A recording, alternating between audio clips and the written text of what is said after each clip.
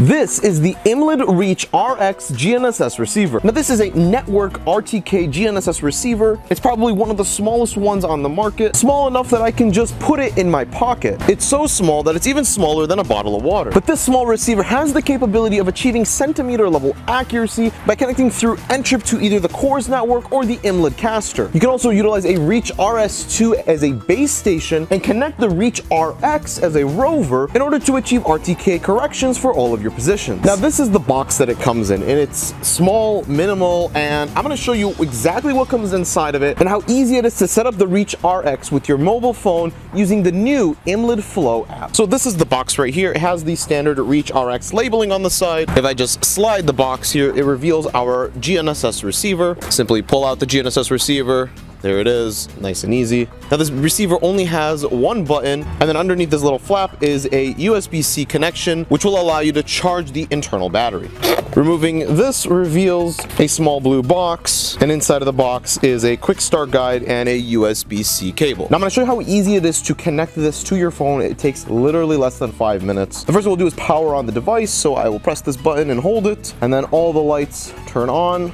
Very good. Next, I'll go into my phone settings and I will connect to the Bluetooth signal that comes out of the Reach RX. Unlike other products that depended on a Wi-Fi hotspot to connect, Reach RX has Bluetooth connectivity, which makes it much easier to connect the GNSS receiver to your phone. So there it is, RX, and I am connected to it. Next, I'm going to be opening up the new Emlid Flow app. So I'll power on Emlid Flow, and there it is right there. RX is available. I can just tap on it, and now the receiver is connected to my phone. Now a lot less menus to work with here, and everything automatically just connects. If I go into the status, I can see my satellites in view, the PDOT, and my solution, which currently is a single solution. I can also see the coordinates of where we are and how precise these coordinates are. Now I'm most interested in the corrections input. So in the corrections input, I can now add in new corrections. I have been traditionally using the Michigan Department of Transportation's CORS network, so MDOT CORS, I will connect to that. All right, and we already have a float solution, but you can see with a float solution, we have a yellow color, and with a fixed solution, we have a green color. So a very nice indication that you can look at and know what kind of solution you're getting with the receiver.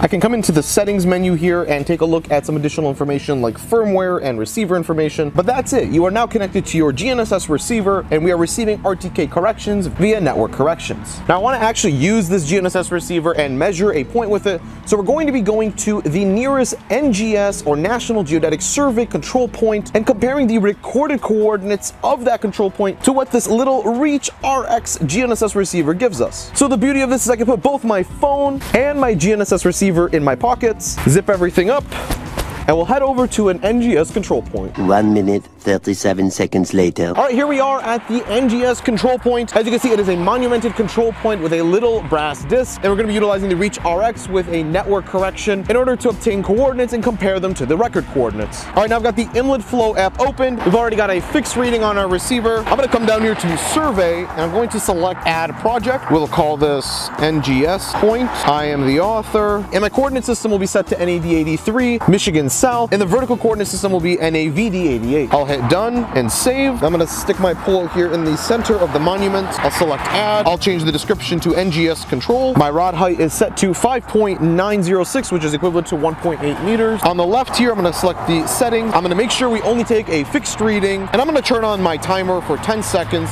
So I will take 10 shots and average all 10 of them. Okay, everything looks good. I'm gonna plumb our bubble, measure.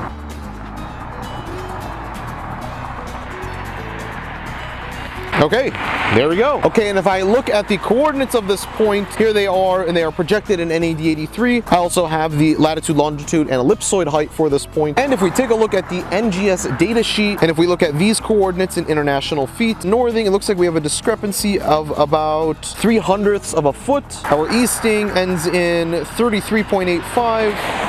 33.80, so about 5/100ths of a foot in the easting. So in terms of metric, that's between 1 and 2 centimeters in the X and Y coordinates. And in terms of the height, I'm going to go up here to the top of the NGS data sheet. I see the NAVD 88 orthometric height, which is 608.5 feet, 608.49 feet, so 1/100th of a foot, which is about 3 millimeters in metric. So I'm actually pretty impressed with this control point and how close we came using the Emlid Reach RX. If you want to learn more about connecting to your local CORS network, then you're definitely going to want to check out this video right here. Make sure you guys subscribe to the channel, and I will see you all next time.